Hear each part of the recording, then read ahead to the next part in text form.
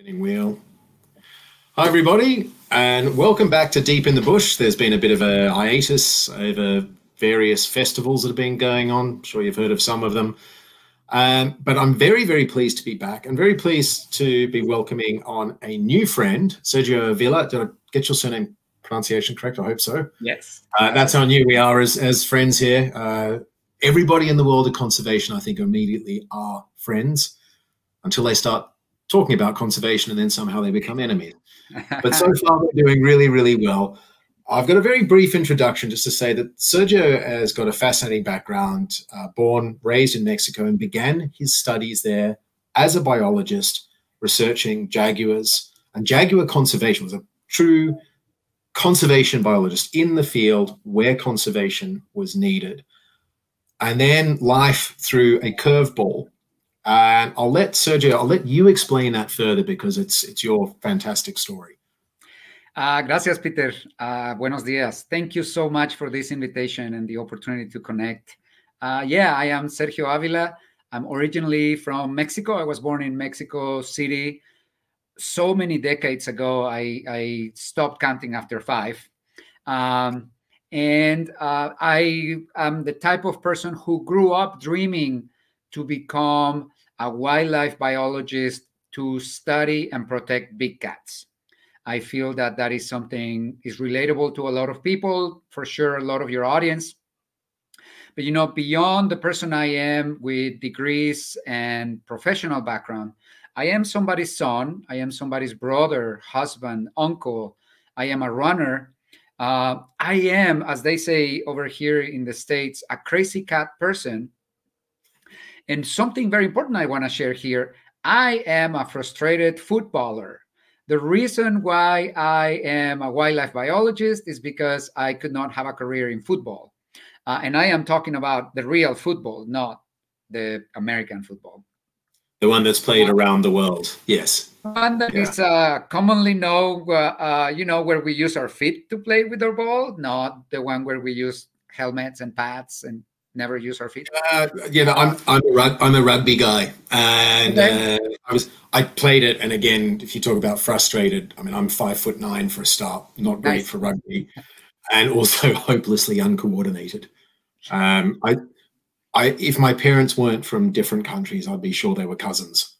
That's how bad it is. So, yeah. But anyway, I understand that not being good at sport when you want to be. But please do carry on. Yeah. So, because of that, I wasn't good enough for what I really wanted to do in life. I followed the other passion I had, which was science, which was cats. And with that, I also want to say that I was privileged to grow up with parents who are scientists. My parents are medical doctors in Mexico. I have one brother who is also a wildlife biologist. So that is to say that I grew up surrounded by science as a language, science as a way of making decisions, science as the form in which my parents interacted with people. So a lot of this grew into my eventual academic career and studies on jaguars. And you were talking about, go ahead. Why? I mean, I think for so many people like myself, as I just explained, I grew up in Australia. So my exposure to big cats, there's obviously no big cats in Australia, was entirely documentaries and the occasional trip to the zoo. In my head, jaguars were a jungle animal. But you're going to tell me otherwise, aren't you? Yeah, I am. But however, the first part is similar. I was also in contact with zoos, encyclopedias, a few nature shows, because in the 70s, really, in Mexico, we didn't have very much nature shows. But like I said, my parents were so connected to science and literature that it was through books that I related to animals in the beginning. Where I grew up in Mexico, the state of Zacatecas, there was a very small zoo, that situation there where animals were in concrete and wire cages, very small containers. However, there was an African lion there, and I remember going to see it several times. I remember feeling sad for this animal in a cage. But I also remember having this, I don't want to say connection, but just feeling different around this animal. It's a privilege just to be in their presence, sadly in a zoo, but still. One thing that I realized it took me years to understand was that this lion used to roar and you could hear it through town. Yeah. And I never realized that it was not just seeing the lion, it was hearing the lion and knowing, oh, there's a lion roaring, right? And so you could hear that from your home, could you? Pretty much, yeah. Oh, wow, fantastic. Home. Yeah. A little bit closer, but yes, basically, you know, like we didn't have to go very far. It was another place, a park we visited, and we could hear it from there. Yeah, so I realized that had an influence where I started having dreams that we had a lion, an African lion, in my backyard. And the dream was recurring, was very repetitive.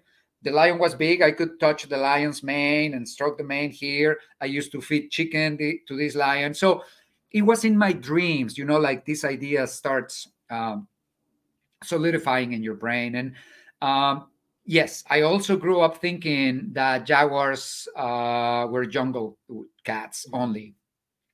And it's not only because of what we grow up thinking, like you said, but it's because of what we hear on TV, in the news, in the documentaries, in the encyclopedias. It's because the information we collect comes through the lens of somebody else who says jaguars live in jungles, right? Yeah. However, fast forward these 40 years, I come to be part of a jaguar project in northern Mexico, which is a more arid desert kind of landscape than the tropical jungles of central, southern Mexico and into Central America and South America. And so in the early 2000s, scientists started photographing and finding evidence of jaguars living in what is known as the U.S. Southwest and the Mexico Northwest, this shared region of mountains, deserts, valleys.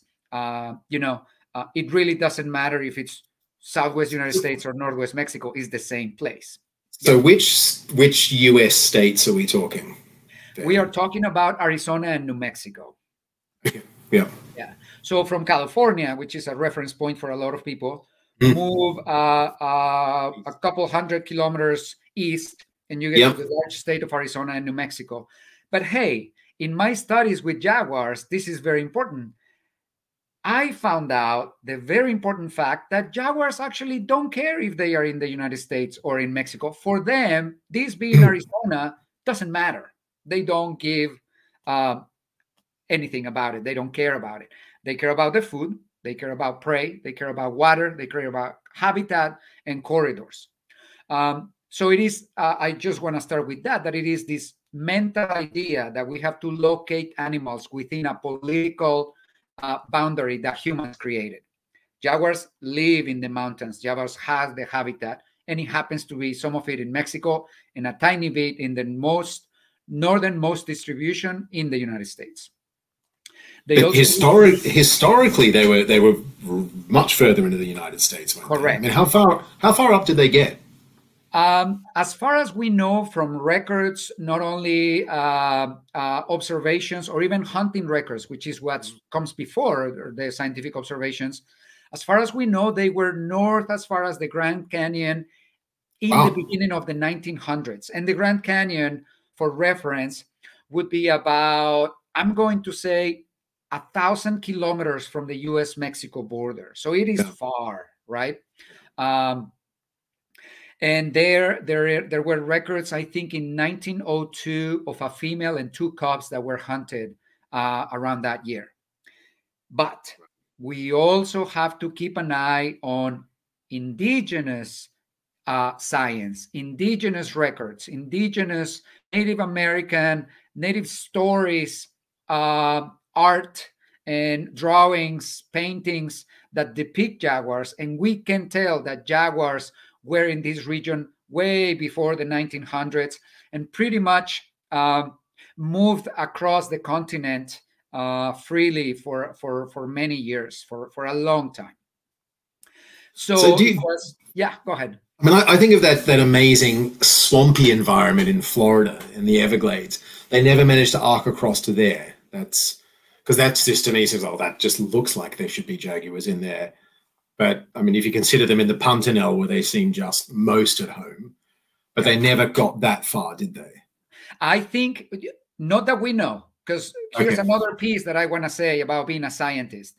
We think that things only exist if they're written in Western science. We think that records only exist if somebody wrote it in a journal.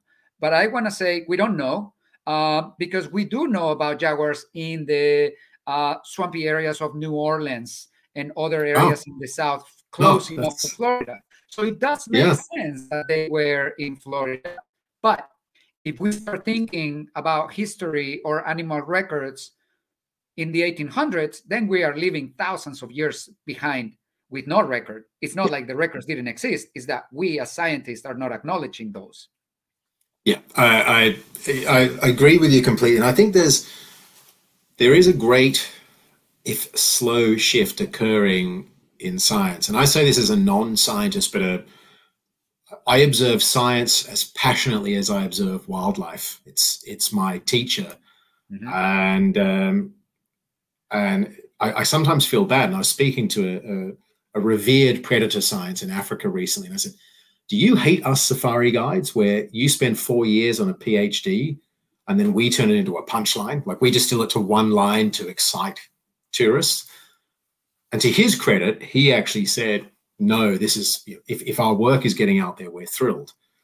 But that is, as you pointed out, that is a Western type of science, or a developed world type of science, where it's very competitive, it's very ego-driven, it's very macho. It seems you always hear publish or perish. Exactly. You want to stay in academia, you've got to keep putting out new papers, or you're irrelevant. And that doesn't seem to be about bettering the world or bettering knowledge. And I think this is something that you're passionate about, and you're trying to perhaps educate people about in a non-Western way. Could you tell us a bit more about that? Absolutely. In fact, when you started describing this, you used the word revered scientist, somebody super recognized, right? Like, I hate that too. I hate that too, because we build ourselves as scientists, as the experts, right? Like we build ourselves as the one who knows more than everybody else, the one who has published the books and spoken at conferences and received the awards, and very importantly, received the funding from the foundations. And so that is part of this struggle too, that science, you said you grew up around science, I grew up around science. Science is a tool, like a hammer, like a drill, like a car. But this tool is only useful according to the way you use it, right? We know about science produced by the fuel industry in the 70s that pointed towards climate change, and they hid that science. So science as a tool can be manipulated. And scientists as people are very limited. We might be very deep in our knowledge, but we are very narrow in that knowledge. So to speak about the curveball, that you referred to earlier, is very quick. I went into college. I got my wildlife biology degree. I got graduate degree also on research, wildlife studies. I work with mountain lions or pumas. I work with jaguars, with ocelots. So I was following this trajectory of what is the typical scientist conservation career, where you believe that running research through years, using whatever method you are using, you publish papers, and that is what's going to affect conservation. So we always look for that sort of success story of what did you discover, what is new, which then the media kind of just minimizes to a headline, right? Like research of many years, like you said, minimized to a headline. And that's one thing. But the other part that we haven't talked about is the local communities that live in those places, people who are not scientists, people who don't have degrees, and people who certainly don't read the Journal of Jaguar Conservation. And so, and for whom the answer to certain questions needs to be a little bit faster than waiting for you to peer review your paper and wait for comments and then submit it, all that scientific world stuff that we do. So as I'm following my own typical science career, the curveball that life threw at me was that first, the great pitch was I captured jaguars and was able to radio color jaguars in an area of their distribution in the continent where it has never been done before, in arid lands, in desert mountains, grasslands, not in the jungle. So that was new because as scientists, our knowledge was so limited that we thought jaguars were in the Amazon basin, Central America, and a little bit in southern Mexico. Turns out, jaguars have been around these northern regions for millennia, and now we're finding through science that they are sharing space with mountain lions, with pumas. They are sharing prey, and they are adapting to a completely different environment in humidity, in density, in space, and that makes these jaguars be a little different. What we call the northern jaguars. The curveball is that while I was hoping to inform all this new information about jaguars and capturing a jaguar, one jaguar died as a result of one of these captures. And that, in all the stories, in the encyclopedias, in the zoos, in the documentaries, you never hear about that. You only hear about the scientists who succeeded, but you never hear about the scientists who failed. So for me, after 25 years of wanting to be the scientist, of wanting to run the research project, of wanting to discover, inform, come up with new ways of conservation, turns out that by trying to be that person, jaguars died in my hands. Not exactly in my hands, but it was my responsibility. That affected me very deeply because that was not something you expect. You go to be a doctor to cure people, not for people to die on your table. You go to be somebody in order to do the positive side of it. So I had to go through the very sad part of not only losing a jaguar, but then all the human conflict, all the egos, all the funding, all the interests that come through that. And you actually also come to discover who people are. The scientist who was my hero, the scientist who inspired a lot of my academic career, turned out to be a complete a-hole when it came to conflict, when it came to his ego, and when it came to him defending himself. He was comfortable sending me to jail because of the death of that cat, instead of making himself responsible for everything that came to that moment. I didn't go to jail, but it was a very difficult time. So that was the curveball. I had to learn that as much as a scientist, as much as the love that I put to protect animals, animals might not want to be studied like that. Animals don't want to be captured in a snare or in a cage. Animals don't want to be under anesthesia. Animals don't want to have something hanging from their neck and an airplane following them where they live in remote areas. So who am I to decide that this is the way to do it? Who am I to say that capturing one or two jaguars and getting all this information that will make me look good will actually help jaguars? So I left that career. I lost my opportunity to do a PhD.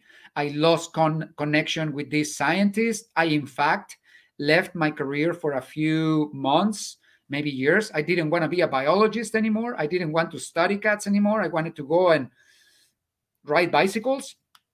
And it was a very sad time. It was confronting failure in a way that you didn't expect it to happen. And then, as you know, life takes you on a different path. And I followed that path. So that, I mean, I think it's fantastic that you speak about it. As you said, you rarely hear of scientific failures or regret. Mm-hmm. I mean, you do always hear that science, the Nobel Prize and all of these other things, they're not given for the answer, but for the question that was asked. Right. But what they don't often talk about are the missteps along the way. And I've observed this. I've seen with lion researchers, and I was in an area of one of the more pristine habitats in the whole of Africa, I believe, the Okavango Delta. And right smack bang in the middle of it, no humans apart from the tourism operation. And it was a very small footprint operation, maximum of 18 tourists in the whole area and 3 times as many staff as that. So in a huge area. And a lion researcher came in. There's an antelope there called the red lechwe. And every place he was going to set up to count lions, he would shoot one. And to me, it was a travesty. Now, these things, you could have walked up and shot them with a pistol. You wouldn't have needed a rifle because that. And to me, it was a breach of trust, which we had developed and earned. Wildlife very rarely gives you trust. And that was when I had my first questions about the methodology of science and to what aim was this. And as it ultimately turned out, this guy was co-funded by Safari Club International. There you go. And so he was, part of the money is in there, and they say, of course, there's no strings attached, but can you prove, rather than give us some numbers, can you prove that lions in this supposedly in the unhunted area are at a lower population than the areas where we do hunt? They were trying to prove that hunting actually bolsters populations, which is, of course, what the Romans called Taurus excreta. And it was, so we actually had a few antelopes shot so that they could prove they should shoot more lions. And I just started thinking, I was dismayed by it, absolutely dismayed by it, and still am to this day. And it does feel like a lot of that still goes on. And I'm pro-science, big fan of science, vaccinated, all of those good things. But I do think we should still be asking questions. So I'm so glad that you've done that. Where did this curveball, tragic curveball, take you? Well, one took me to the immediate response of dissociating, not wanting to be a researcher, embarrassment, sadness. I actually, to be honest, it took me 12 years to be able to talk about this. It took me 12 years to tell the story to people outside of that circle, and to realize that that story had value in itself for other younger people like me not to go make the same mistake.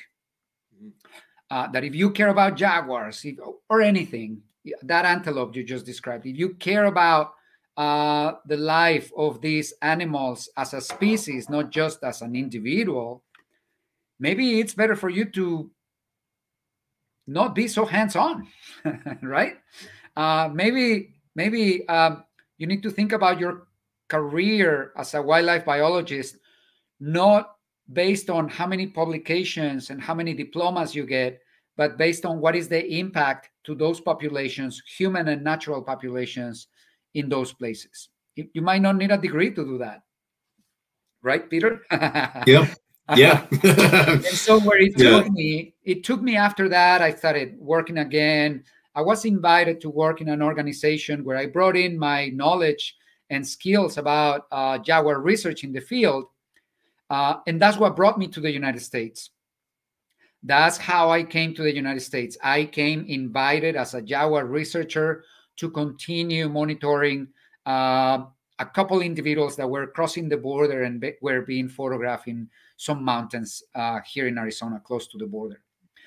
And so through that project, I focused more on collecting sign, track and sign, identifying track and sign than actually seeing the jaguars. So we use a lot of those remote cameras, those trail cameras that you know well. And we used a lot of tracking. This is the track of a jaguar here in Arizona, taken in 2004. This is a big cast we made. Would you mind putting your hand up next to it just so we get a... Wow, okay, yeah, that's a big pug, isn't it? Is that a front foot? That's a front, right? Yes. Yeah. It's a front foot. And it is a round track, round toes, big plantar pad, 3 lobes in the bottom. It's so round that it's almost the same measures in both ways or even wider. So it can be like 10 centimeters wide, 9 centimeters long. Okay. And cougars, pumas are more or less 9 by 9, but their shape is different. So at least here, even if you have never seen a jaguar track, the day you see one, you know it's a jaguar track, which I suspect might be the case if I go to a country in Africa and I look at cat tracks. I suspect I will be able to tell which one is the lion without ever having seen it. I mean, lion size gives it away, but it's when you see a leopard track, you go, is this a big leopard or a small lion? And again, there is a difference in shape. And it sounds crazy, but the lion track is somehow more masculine. It's more butch, and the leopard track is soft. It's very, very round. Again, leopard track is much rounder. Cheetah track is weird, 3-lobed. Yeah, cheetahs. Again, it's a more rectangular or oblong, to use an old-fashioned word, and it has the claw marks. And you see the claws, yeah. Yeah. So but sometimes you see a really big male leopard who's still smaller than a jaguar, of course. Yeah. But you look and you think. So this is interesting because that's where life took me. You and I are talking about right now about an ancient skill of tracking and identifying animal sign. This can be Western science, but this is an old science that has existed for millennia in local communities throughout the world. For people who kind of need to know the tracks of what they're going to eat or what could eat them, right? This is simplistic, but that's pretty much it. And so I realized that there was other ways of studying animals that did not require capturing, handling, and much less funding too. And that by using these non-invasive techniques like the cameras and track and sign, we could reach a broader area. We could have more people than only scientists. So I was training dozens and dozens of volunteers to be tracking out in the wild in this region to look for bears, pumas, jaguars, ocelots, wolves, coyotes, coatis, so many other species. And that was also a method that allowed us to monitor species beyond just the cat, because a radio collar only gives you information about the animal with the radio collar. Right. And I don't think that in conservation, we should be making decisions about a species based on a sample of 1 or 2, right? Like if you really want to affect conservation of a species and you need to understand that species, then you might have to do 100 radio collars, and nobody wants to manage that. Well, maybe some might want to manage that, but it's expensive, it takes a long time, it is difficult, it is risky, it is a lot of things. But if you train people who are out there already enjoying these places, who are looking at tracks, who are looking at birds, who are looking at the habitat, who are keeping birds, climatological records, or other observations, you are expanding a network of volunteer scientists who are collecting information about this region beyond just one species. So that's what I did the next 10 years.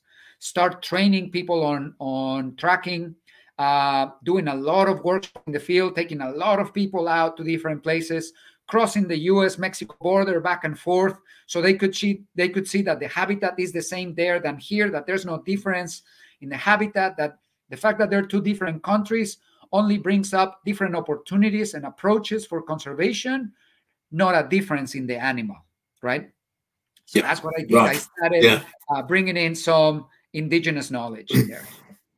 And so, I mean, that's a huge thing. And again, just before we started this, I was talking about my own shift of thinking that a true wilderness had no humans in it. And of course, that's just not real. And that's something, again, I think Western science or a Western mentality has created, is drive people out of an area and then it is a national park, a protected area, where, of course, for tens of thousands, if not hundreds of thousands of years, depending on where you are, humans have been part of the landscape. But a great example that I know of the indigenous knowledge versus Western science was, and a friend recounted this to me, where some people wanted to research aardvarks, the famous African animal that eats exclusively termites, so much so that its teeth have devolving They're atrophying. They don't even have dentine Wow. sorry, they have no enamel, so it's just tubes of dentine.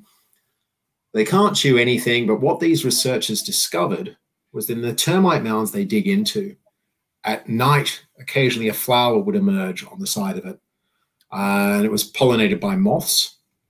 And if you followed that down, inside the termite mounds were incredibly soft-skinned cucumbers. Mm. There's a lot of cucumbers in Africa. They're typically very bitter, but they're very high in water. Now, if you're an aardvark, going for a drink is the riskiest point of your life, is going for a drink. That is when lions or perhaps a leopard are going to get you. So if you've got little canisters of water growing right by where your food is, they will eat it. That is the only food that aardvarks eat. It's about less than 1% of their diet, but they also eat these cucumbers that have evolved a soft skin so that a soft-toothed animal can eat them. And then, of course, they defecate their seeds in another termite mound, and it allows this thing to propagate. Beautiful relationship between them, commensal relationship. And as they were there having their eureka moment, they'd been using Bushman guides, the sand people of Africa, to guide them around, say where aardvarks were likely to be. You know, hurrah, we've discovered this. And they said, what are you all excited about? And they showed this. They said, oh, you mean the aardvark cucumber? Yes, exactly. And that was their name for it. Yeah. They knew it. Yeah. This was not a discovery. Exactly. This was just, and if they thought to ask these people, and I love that story because it, you know, here's my PhD right here. So this guy's father, grandfather, great-grandfather, back as long as you can go before your tongue runs dry. Yeah. Knew about this. Yes. Same here. I have a great example, and it relates to butterflies, specifically a butterfly called monarch butterfly. This is a butterfly that makes an annual migration from central to what's southern Canada and comes back in the fall to spend the winter in Mexico. Of course, this type of migration has been going on for millennia. I don't need to go look for a scientific paper that exactly says what year this migration started. You know, when you see the corridor of flowers, the habitat and corridors that they use, the places where they stop, the generations that have to pass for them to reach some places in what's southern Canada and then come back to Mexico. This has been going on for a long time. And yet we have scientists here in the United States claiming that only 45 years ago, this one white guy discovered the migration of the monarch. Imagine how non-humble somebody has to be, how arrogant somebody has to be to say, I discovered the migration of this animal. Really? Like, are you going to tell me that within my life that is so new that nobody knew about it? Are you going to tell me that we're now discovering that wildebeest migrate, that somebody needs to put their name to that, or whales or other things? That's how arrogant do we have to be, and yet confident to say these kind of things when native communities along that migration corridor have developed a relationship with butterflies, have developed stories and culture and language and art and music and so many other things that relate to the natural connection to a species, instead of somebody who just went and wrote it in a paper because he was the first one. You know, like that is. So how do we tap into that indigenous knowledge? Which, and again, my experience is mainly in Africa, where in many places, many communities, and even entire ethnic groups, that knowledge is being lost because it is not valued. Yep. Or they perceive it as having no value. And we're certainly seeing that with the Bushmen, who've been completely marginalized. How are you, by drawing attention to it, do you think you're adding value and that people will keep these stories alive, or that perhaps scientists will take the bloody shortcut? Like, you could research for 10 years, or you could ask the guy that knows. Are you finding a shift at all? Or are you finding that information is being lost before it can be retrieved to the broader world? like everything with humans, all of the answers apply. I'm finding it moving forward in some things. I'm finding it resisting in other ways. Okay. I am definitely finding that newer generations are way more open to hearing these things because they are now seeing the impact, what it means to not listen to those communities. But the answer to your question about how we tap into indigenous knowledge reflects also a bias. The question would be, how do we listen and follow the leadership of the knowledge holders? So we don't have to have the knowledge in order for things to change. We don't have to go discover or understand that knowledge for others to.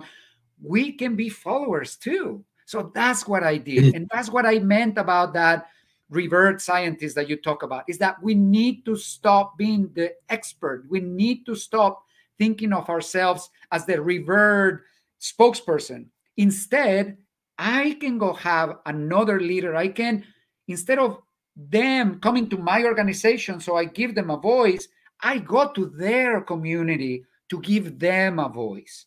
So we have to be comfortable being quiet and not being the last ones with the last word. Because the other thing you just said is, there's these researchers spending decades working on something that you could have asked a grandma, right? But then very commonly when scientists go to communities and they ask questions and they get an answer, then scientists argue those answers, rationalize those answers, explain. No, just don't explain anything. Just stay quiet with the knowledge that they are giving you. It makes sense to them. So it's up to us to learn what conditions, what environment, what context they live in for that information to be relevant. They might not have the answer to questions that we want to ask about genetics or, that certain behaviors, but they might have the answer about what networks of food connect to them. So you know that it's not only about the termites, it's also about the cucumbers. And it's so simple. But we need to be humble and allow that knowledge to shower us instead of listen to that knowledge and then try to argue or fix it within a context that works for us. So we need to stop being professors and be students for life in a way. And to be quite honest, yes. We need to understand that learning comes in many different ways. In a way, this is going to sound crazy, but in a way, I strongly advocate for people not reading books anymore, for people not reading books written by white men, because then we create this framework where white men somewhere else are deciding how conservation is, are deciding how sort of these sciences are. Instead, let's read books or have knowledge from people who have different life experiences, different backgrounds, different contexts, in order for us to understand that there's another way of seeing things that is not the academic scientific world. For example, we need to learn from experience. So you drive a car. Do you ride a bicycle? It's so hilly where I live right now. Okay. I run instead. Okay. Yeah. My point, and I like to ask my audiences this, is you ride a bicycle, you drive a car, you use a computer, maybe not use a computer. How many books did you read in order to ride a bicycle, in order to learn how to ride a bicycle? How many books? How many books did you read to learn how to drive a car? You did not. You just learned from experience. You learned from observation. You learned from somebody else communicating with you. But not everything, not all the knowledge comes through books. And it certainly is limited when we only read books authored by people whose worldview is limited, then they are passing a limited knowledge too. People need to read books like Chimamanda Ngozi Adichie in order to learn that there's more to wildlife in Nigeria than just their beauty or their commercial value, right? Like there's a cultural connection to that. So those are some of the ways that I have been using. But also, I stand back and I use my privilege as a man, as a heterosexual man, as a scientist, as a bilingual person. And I open the door. Sometimes I get invitations where I decide not to speak and bring in somebody else to be the speaker, to open the door for other people and use our privilege wherever we can to allow other knowledge to be shared and not just ours. And also, I think this is something where, you know, with our brief correspondence that we both share, is the idea of nature also being a teacher. Sometimes humans, every human should just shut up, yeah, and let nature do the talking. It's okay to stop and explain or to answer questions. And that's something you're also doing now, isn't it? You I don't know if this is under the auspices of the Sierra Club or if this is an individual. It is. Okay, both. but you... because my life changed. That's the thing, is that I did a life change. And so it affected my identity. It affected how I see myself and how I see my family and the knowledge of my grandmas and my aunties. It affected much more than just who I am because of a college degree. It affected how I see the world and how I relate to people. So it's actually what you're saying now. For me, it's it's just hit me. It's like someone who's lost a faith and spent some time searching for a new one. I lost my faith in science. Hurt by the response of scientists who I admired, and specifically their response to the death of a jaguar. I also was very disenchanted with scientists who, due to their identity, white people, don't get to see the challenges and barriers that exists for non-white people, non-hetero people as scientists. And I would hate to get too much into this, but it happened during a time of my life where I worked at a very highly reputable scientific institution here in Tucson, the Arizona Sonora Desert Museum. I don't know if you're familiar with it, but it is this natural history museum with animals living in open habitats, not cages, but big enclosures. And it is this natural history museum that represents the ecosystems of this region in the United States and Mexico, the Sonoran Desert, etc. And the mission that they have is to inspire people to live in harmony in the desert. So great. It's very educational. It's eye-opening. And, you know, you're going to go see bears and deer and pumas, which you really don't see when you just walk in the wild. Mm-hmm. So a great place when you see it like that. But I realized that by being the only scientist of color, I was feeding a quota for them. I was being a little bit of a prop for them to say, look, we have a Mexican scientist. But when this Mexican scientist stopped being a scientist and was a Mexican person, then they were uncomfortable with that, specifically around the construction of the border wall, specifically about immigration policies that racially profile people coming to this country. Which wall? Because there's been a few, haven't there? Well, the one, because it's only one border. It's only one border, so it's whatever, California, Arizona, Texas, New Mexico, the same one. It's the same policy. And these scientists were telling me, you need to not be so political. We don't want to talk about politics. While I'm seeing that my people are put in cages, separated from their families, they are having to migrate from places where climate change and oil and gas extraction have destroyed their places of living, and they come to ask for refuge, and they're treated as criminals. Well, I am one of them. I come from those communities. I also had dreams. They also had dreams like me. I grew up in privilege, so we didn't migrate. But I'm those people. So when this highly reputable institution and scientists did not respond to me as a person, they love that I talk about jaguars, but they don't love that I talk about migration of people, you know? I think those are so intrinsically linked with conservation as well. I mean, if you're concerned about jaguars in Bolivia, You might want to make sure that there's future biologists in Bolivia to make sure that the jaguars exist, right? Instead of just thinking, well, everybody's going to migrate. Who's going to take care of the jaguars? Who's going to run the studies? Who's going to be the governor or the president or the natural resources secretary, right? Like, if we don't see the connection between wildlife conservation and people and the needs that people have to stay in their homes and continue those lives, we're missing the point. So I could not work in that place where I was very respected as a scientist, but as a person, they didn't want me to open my mouth.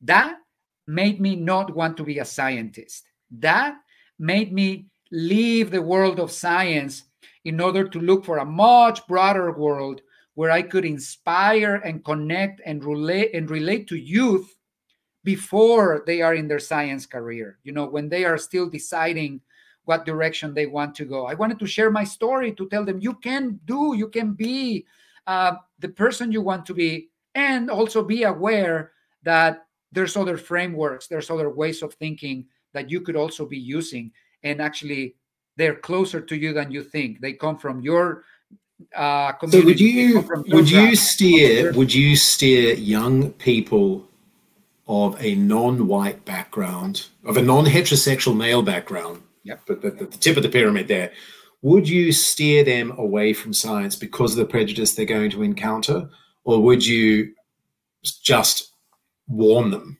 of it?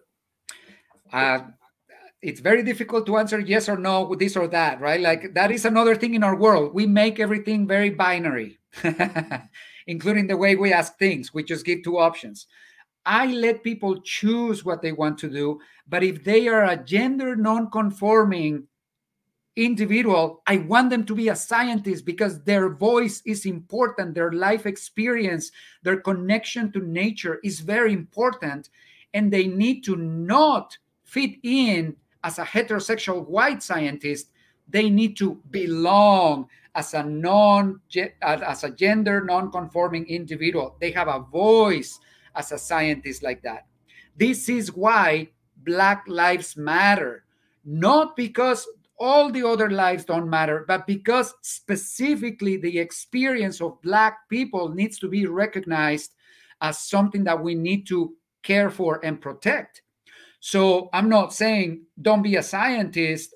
I'm saying go be a scientist that you are. Don't try to be somebody else. Don't imitate somebody else. And don't let the constraints of academia make you be somebody else. Jane Goodall, I know, again, she's white, obviously, and she was English, and there's a lot of privileges from being white, but she was not from a wealthy background. But she ruffled a lot of feathers. Yes. And yet, as far and I could be correct on this, but as far as I know, she's one of only 3 people in Oxford University's entire history that have been granted a PhD without a degree. But they've granted. Nice? And it was entirely because she came into it without the blinkers or the shackles of conventional science. And I've always enjoyed that because my education stopped early. A number of reasons I had to leave home and school young, just got into work and was very fortunate to find the career I've got. So I've always said, given the time again, I would want to be in science communication. I think the world needs that desperately now. And I believe you're a science communicator, and in a way, I hope that I am. And I think many of my colleagues who've grown up in a village in Botswana and have never seen the ocean in their lives are science communicators. Yeah. Because every single day they're speaking to tourists. And I think that that's a very important role. And a lot of what you're saying resonates, and it's both disheartening and heartening at the same time, to go back to being binary, to hear that it's occurring in the United States, in Mexico, these prejudices that people are facing and making their lives more challenging. I've spoken to a lot of women in science, and of course they front review boards of long beards, beard stroking men. That's got to change. I do though feel there is a place still for that knowledge But what you've mentioned a few times, and I'm starting to take on board, is perhaps we drop the reverence. You know, the more you look like Charles Darwin, the more we need to understand your prejudices. Exactly. Exactly. And I think we need to view every single answer they give and every single shackle they try to put on through the lens of their prejudice. And I say that with understanding and admiration for Charles Darwin, who was born just over where my right shoulder, 800 meters from where I am right now, is the house he was born in. But I mean, he would have no place in science today for a start. Yeah. And yeah, so I think you're actually opening my eyes to a lot of ideas here. But something I want to come back to is you and it's perhaps a lighter side. And this is, we've had a fairly heavy and serious conversation, but again, I've got the feeling we both appreciate the lighter side. I mean, you have a morpho butterfly on one side and a Black Panther mask on the other. Exactly. That to me is what science is. Yes. It's extraordinary things and fun. You know, yeah. It's fun, you know, enjoy it and have fun with it. So there was something I read that you'd written, and it was about people setting out on hikes. What's an absolute essential for people to bring on a hike? Curiosity. Or curiosity, okay. and tech-wise, what is their must-have thing that they should bring tech-wise? Nothing. Right. So yeah, again, it's something I talk about. I am dressed like this. Yeah. Yep. And I often crack, you know, this is just because if you are changing a tire on a car, the dirt doesn't show as much. The animals are colorblind. They don't care. Bring your Hawaiian shirt. Yep. In fact, the patterning on it probably lets you blend in more than this uniform. Yeah. Color palette. So what is the silliest thing that you have seen people wearing or bringing on a hike as essential tech? You know, that's a tough question because I see a lot of silly things. And let me just say, I am in the United States where gear, technology, and the commodification of nature is a thing, right? So, yeah. So 10 years ago, having a GPS unit was a luxury for some of us. Like 10 years ago, you could buy your little Garmin and you could find 7 numbers that told you where you are. And now we have cell phones that not only tell you where you are, they show you the map, the topography, all those things. So we have developed a lot of tools, but we've also developed, trekking poles of a certain weight and trekking poles, like grab a fucking stick. Like yeah. I don't know. So it's very difficult because every time I go out there, I see a new thing. Like, yeah, I get it. People have their orange that kind of find their spot. So if they go into remote places, they don't get lost. Mm-hmm. But you're here like an hour from the city that you don't need that thing. It's interesting how the nature community, the people who enjoy nature, they call themselves outdoor community. It's a lot about having a lot of techie things and yet criticizing others for how they don't fit this description. So a lot of white people will criticize people of color because of the food they bring to nature when they sit down to have a chat. A lot of white people like to have granola bars and gorp and all of these seeds that none of us eat. Like we eat tortillas and we eat beans and we eat fruit. So bring that. Yeah. So it's a lot about the camouflage and the glasses and the watches that shine, the tech shirts that wick your sweat. Who cares? None of that gives you a better experience in nature. It just makes you feel better. It's like if you are going to enjoy nature and the place, it's friendly enough for you to not wear shoes, don't wear them. That is a way to connect. If you want to connect with nature and are wearing headphones, you are missing 3/4 of the experience, right? We can talk about gear so much, but the opposite side of that is let's start doing this outings and these adventures into nature and this connecting of people who haven't had that privilege through a much simpler way. Let's demystify what it is to go to nature. In fact, I mentioned earlier, it is called the outdoors. I feel outdoors is an acknowledgement that the word outdoors is an acknowledgement that we live our life inside and we only go to nature because it's outdoors. You know, like our life is done inside a place, indoors, but then if you want to go to nature, that's outdoors. But some of us have lived in a way where life happens inside and outside, right? Like the kitchen might be outside, taking care of the farm animals is outside, having classes in the school might be outside, learning experiences are outside. So why do we have to make a difference between indoors and outdoors? We also have nature indoors.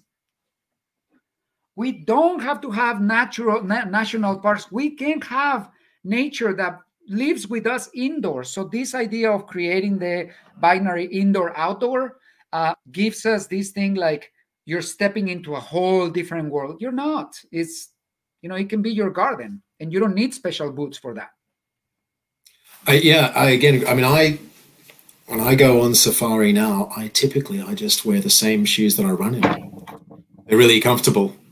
They're really comfortable, and you know, they've got a thick sole so thorns don't go through them so far, and you know, a pair of old trainers, it's perfectly good. I don't need I often make the joke that most people, they dress for safari as if it's 1939 and they're on their way to Poland.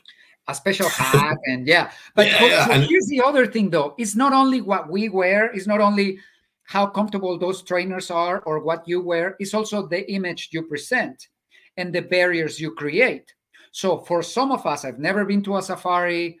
I really struggle with the idea. I want to go, but I don't want to go. I want to go for what's outside of the car. I don't want to go for what's inside of the car because it makes me feel that I don't have enough cameras, lenses, tripods, video. Like I feel I don't fit in because I don't have all that equipment. So when we decide to wear something, use something, it's not only how we feel about it, it's the image that we project to other people that think that that's the way you enjoy nature. That only if you have the big camera lens, that's the only way you'll be able to enjoy leopards and cheetahs. That only if you have that camouflage clothing is the way that you'll be able to get in a Jeep to go see lions, right? No, it is not. You just have to be there. You just have to be present. And all the other gadgetry has nothing to do with your experience and much less with who you are. It doesn't make you better or worse. Well, a great example of that, again, personal experiences, the number of people in there dressed in camo, but they're wearing eye-watering levels of perfume. Yeah. Oh, yes. It's like, okay, so you're trying to blend in, are you? Yeah. But you smell like a frangipani factory exploded. Or they drive in a way when they park, they make a lot of noise. You know, they come out making a lot of noise.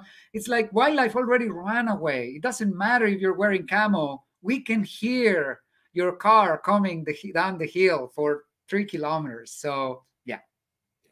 Yeah. So, I mean, again, that's that image. And I'm not actually wanting to believe, I want everybody to get into nature and be inspired by it, or at least if they're not, to go, this is not for me and I'll stay inside, and good. Please do then. There are certain places in the world that cannot bear the weight of human interest. Deserts in particular, which you've spoken of, so fragile. The Arctic. The Arctic, the Antarctic. So both those environments, they're very, very sensitive. So again, we don't need people going and shopping at their local gear store and turning up with their lightweight sticks with this extra springy spike that goes straight through a penguin egg. And much less to think that by buying all that stuff, you're supporting conservation. Also, you not only don't need all that stuff to be part of nature and enjoy the penguins, also, let's not necessarily buy the capitalistic argument that by supporting your outdoor store, then you're supporting the conservation of animals locally. Honestly, I struggle with that. And it is a capitalistic model. So this is where my feelings about safari comes in. I get it that it leaves funds locally, but I argue that the percentage of money produced by safari versus the percentage of money that has an impact in local communities is very different. And it is a capitalistic model. So I think that would depend upon where it is and the operator. sure. There's a lot of really good operators out there that are doing. There's one company, I'm not at all involved with it. They're operating in Zimbabwe, and every day they feed something like 2,000 Zimbabwean kids to keep them in school. The food is given at school, and it encourages the parents who often don't have the means to feed the kids to send them there because they're getting at least 2 meals a day. And that's the kind of thing where you go, oh yeah, there's other, the construction's all concrete. Yeah. But on the other hand, they've got that. So. Yeah, I want to counter argue that though, because for example, here in the States, people give a lot of credit to Bill Gates, the Windows guy, who is multi-billionaire, for giving back to the community millions of dollars for schools, millions of dollars for laptops, millions of dollars for this and that. But to be quite honest, those millions of dollars are a little pinch in the funds of Bill Gates. They're not representative of the profit that he's making. And two, at least here, those funds are not just doing a favor to those communities. Those funds are tax deductible for the person who is making this donation. So he still gets a benefit on top of the benefit. So yes, there might be a company who leaves a lot of local impact into local communities, but what is the percentage of that local impact compared to the profit that they are making? That's where the conversation is. It's not about how much they're leaving here, it's how much they're keeping and how much they're benefiting by arguing that they're leaving all this. But you know, we can keep going. Okay, yeah, that's the long conversation of greenwashing, which is held a lot. Yes. And I mean, I think again it varies from place to place, because again, so I've heard trophy hunters arguing that they do so much more for conservation than photographic tourism, and they believe their arguments. They don't think that they're lying. They have not created a lie to present to the world. They believe what they are saying, just as I believe what I'm saying. And again, it always comes back to you having lost your faith in science. This is one of those, we all have a faith. It's not necessarily a religious one. Yeah. And capitalism is a religion. Oh yeah. Yeah. The fantastic book Sapiens talks about that. There you go. Which then you realize how much that book have much more detractors, because this book is dismantling a narrative. So the book kind of has more detractors than people who really celebrated what this book brings up. It's like whenever you go counter narrative, oh, everybody comes out to say how no, like you're wrong, like we need to keep doing this. So it is also a result of that model. Like I said, I'm a fan of science, and I think any scientist who's made a major breakthrough, I think the first response to their work is typically to be ridiculed. And again, if we go back to Darwin, he actually sat on his idea for decades. And one thing was because he knew that species evolved. He didn't understand how. He didn't have the mechanism of sexual selection, but also he knew the furor it was going to cause, particularly sensitive thing going against the church. So you've got to wonder how many great ideas are left on the table. Yeah. I'm glad you bring that up. I'm so glad you bring that up. And like you said, I also am a fan of science. I love science. But what ideas are we leaving outside of the table when we only look at science? My influence was very scientific. My way of thinking was very scientific. So I never, ever growing up thought about art as part of conservation. I never really appreciated other forms of relating to nature that have nothing to do with science and yet have everything to do with that relationship of people and wildlife, people and nature. So if I stay on my scientific world, I'll never know what this is, what it entails, what it represents, where it comes from, how it's made. I'll never understand the indigenous name of the ocelot and what stories there are. So yes, again, science as a tool is really good, but it's really limited if we don't look outside of it. So that's going to bring me to what should probably be the last question, because otherwise I think we agree we could both be here for several hours, is with the new track you have taken, I'm sure there have been many revelations or the wow moments where you've learned something. What is a standout or a recent standout, perhaps, of something where you've just thought, this is something I never would have learned if I'd stayed on the scientific railroad tracks? Yeah. That defined path. Yeah. When I was on the scientific railroad tracks, I knew the publications, the authors, the universities, the papers, the studies, the dates, the locations. I know everything about pumas. I can tell you, I'm very comfortable saying I have a really good grasp at the research and science produced about pumas and jaguars. I'm not going to call myself an expert, but I'm very well informed. However, once I went out of those tracks, I started learning more about indigenous communities' connection to jaguars, not the scientific publications, right? I started learning about origin stories that connect to mythical animals. I started learning about knowledge about seasons, about groups of people that is not written and that is passed through stories. And the thing that has really been helpful to me in science, when you write something, you discover something, you write a paper and your peers review it to say, strengthen this, take this out, improve this. Okay, so you have peers that are telling you how to make that better. So outside of science, I have found peers who have told me, thank you for bringing up the issues and stories of Native communities that are not seen in the scientific circles, that are not talked about. So I receive feedback from who I think are my peers are Native women, indigenous people who come to me without knowing me and say, hey, I watched that podcast with Peter Allison and it was awesome how you fought him about capitalism. Thank you for doing that. So that peer comments has given me a lot of energy, has given me enthusiasm to be uncomfortable on conversations with some people, because it means that other people are feeling seen and heard and their stories are finally coming out. And I don't have to be the one telling them. I can invite them to tell them. So right now, when I feel the best is when Native people say, thank you for saying that.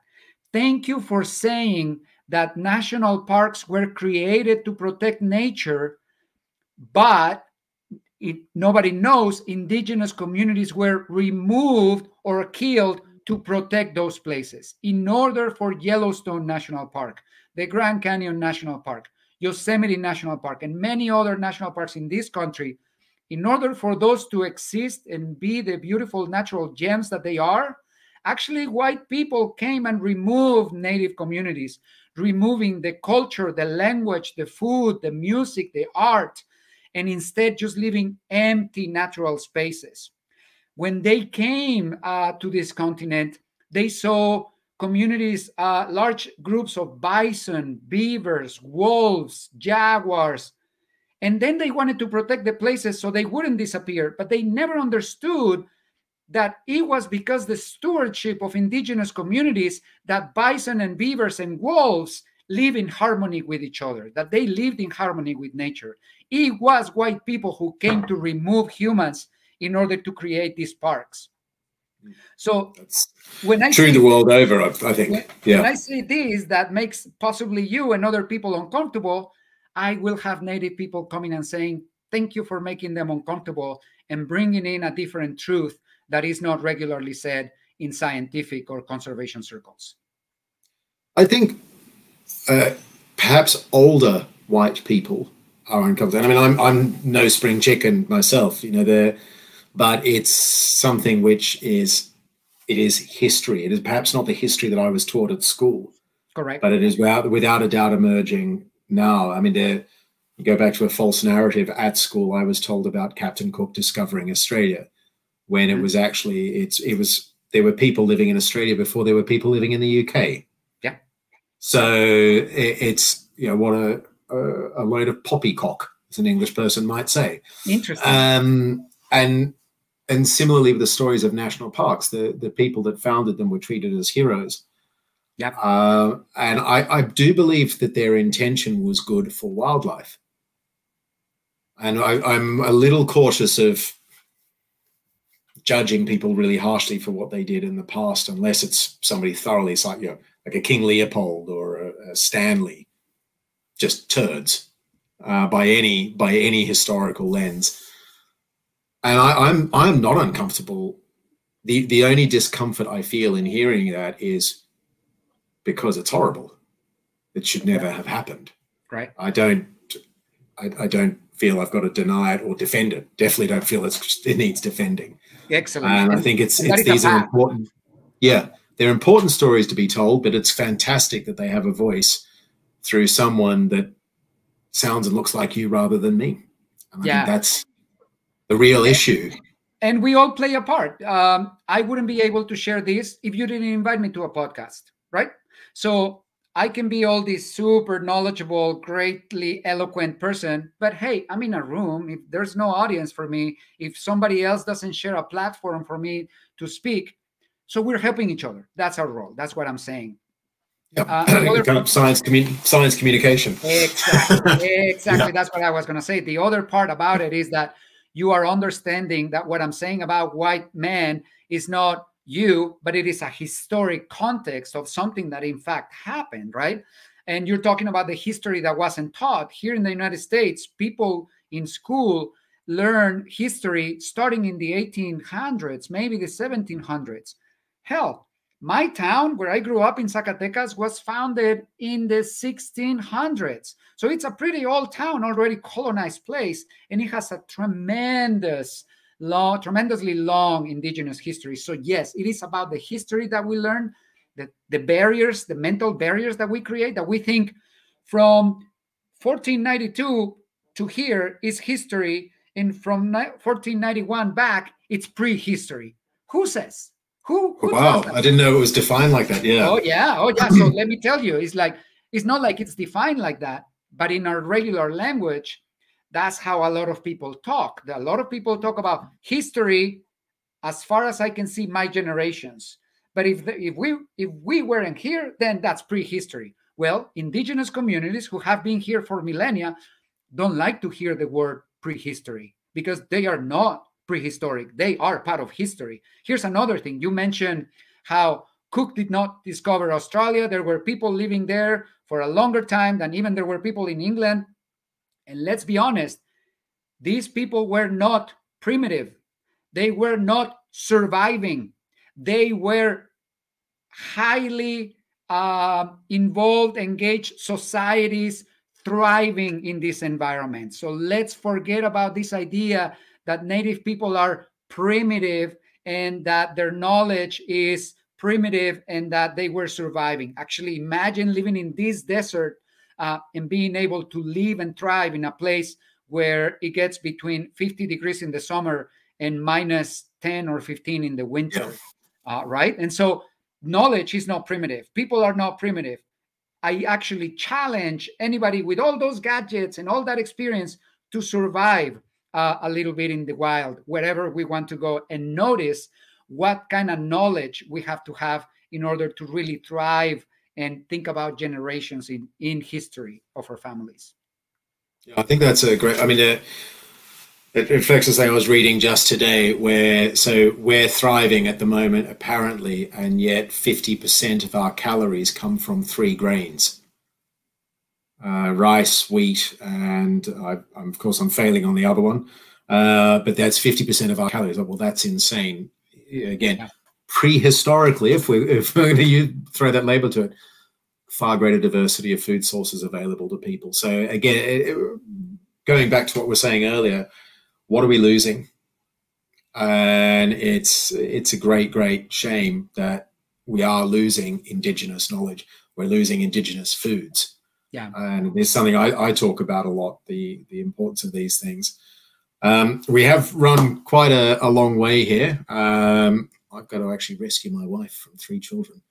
That's privilege. That's privilege. But before I go, thank you so much for coming on, and I'm sure we are going to chat further. And I would love to come and join you on one of your walks or hikes in Tucson. Is there a way? Is there something you would like to recommend people read, or where they can join you or learn more about what you're doing? Where should they go for that? I would love to invite people to follow my social media. That would be an easy one. So if you don't mind sharing in the notes of the video, but I can say that I'm on social media at Sergio_Concolor, CONCOLOR. Is the second half of the scientific name of the puma. Exactly. And my email is the other way around, is Puma_Avila. I did first name and last name on that. Puma is my favorite cat. Yeah, anyway. But also the concolor thing has to do with being a person of color and having that context and those opinions. So you will find that in my social media. Right now, because of the pandemic, our outings at Sierra Club are not as dynamic and extended as we would like to. But I invite people to visit Sierra Club.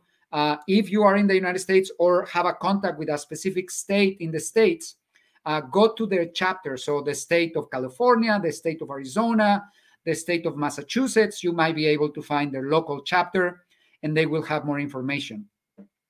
And overall, I will say, just invite people to look for different authors. You know, I'm not the only one talking about these things. Start learning about the intersection of environmental justice and social justice as a way to see examples of how supporting people supports the environment. Oh, I love that. Yeah. Yeah. Fantastic. All right. Thanks so much, Sergio. This has been very educational for me as well, and eye-opening. And I do find every single one of these is, and it's great that that's carrying on. And what a fantastic way to bring this podcast back. Thank you very much. What a pleasure. Muchas gracias.